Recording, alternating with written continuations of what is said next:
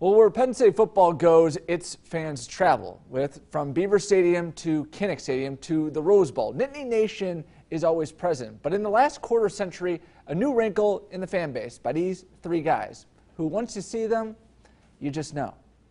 It's all right, it's good. Game days for John, David, and Paul Duda are different than most. It's kind of become part of who we are. The three brothers grew up just down the street from Penn State.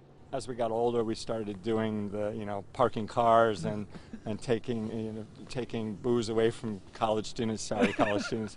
And then in 1992, the Duda boys had an idea. Just started wearing the masks that we got at a garage sale after the '85 Orange Bowl. And with a 30-cent investment, three characters were born. I'm not ashamed of it. I have an alter ego. Originally designed to be the 12th man, they are now known as the Big Uglies, a phrase coined by legendary sportscaster Hugh Jackson. You guys look like you're ready to go. Morphed the Dudas into superfan status. I think if anybody does anything, at Penn State or anything else, at a certain point you're going to get recognized. Sometimes it's for something amazing, and sometimes you're just putting on tights and playing around for the weekend.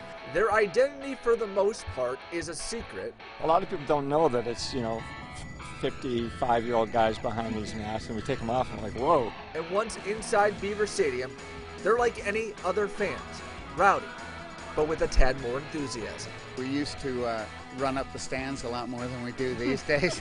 But you'll never hear those egos. High five, yeah! Really, it's all about the fans. We're just part of that fan base, which is unbelievable. From Iowa City What those guys will look like when they put their Halloween masks on. to Evanston, Illinois. Those are Penn State fans, not Penn State football players. Look like former linebackers. To right here in central Pennsylvania. Do you know where your kids are today? The passion for Penn State persists.